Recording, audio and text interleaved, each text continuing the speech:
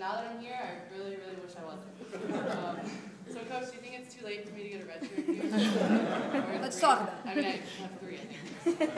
So, as most of you know, staying healthy was not one of my talents. The majority of my 4 years was spent on crutches or trying to get back on the court.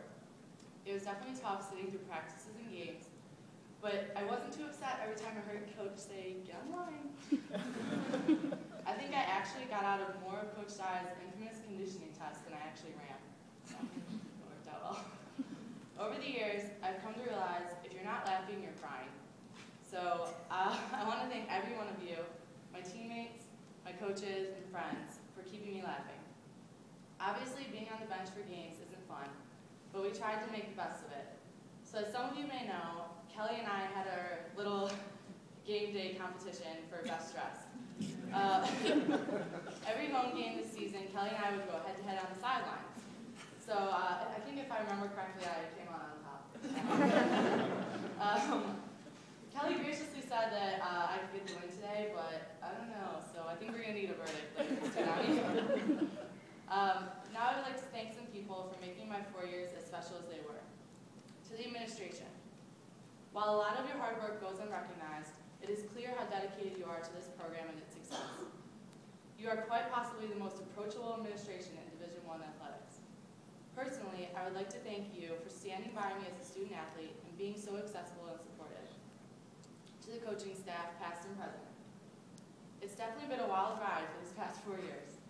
While I spent more time on the injured reserve list than playing, I felt as much a part of a team as everyone else. You held me to the same standards as the rest of the team, which gave me a much-needed sense of normalcy, while my role was anything but normal. To the friends of basketball and team parents, those of us who are a little farther from home cannot thank you enough for everything you've done.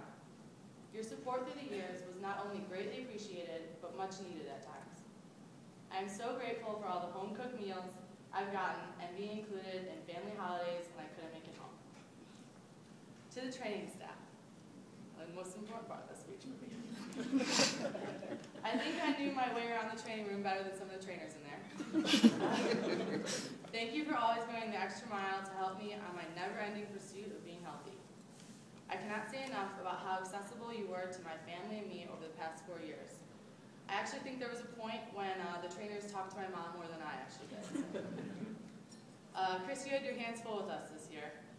Between Sarah's foot, Missy's face and head, my knees, and your knee, also. It's amazing we all made it out in one piece. Finally, to my team. Even though I missed out on the basketball aspect for the most part, I definitely didn't miss out on being part of this wonderfully crazy team. If I were anywhere else with any other girls, I doubt I would have been able to make it to the banquet. As much as I hated waking up for early morning preseason workouts, cheering from behind the scorer's table at practices, and even paddling down the Delaware for 3 hours, I'm so happy I stuck to it for every part of it. I've heard that every experience in life is either a good time or a good story. So thank you for leaving me with plenty of both.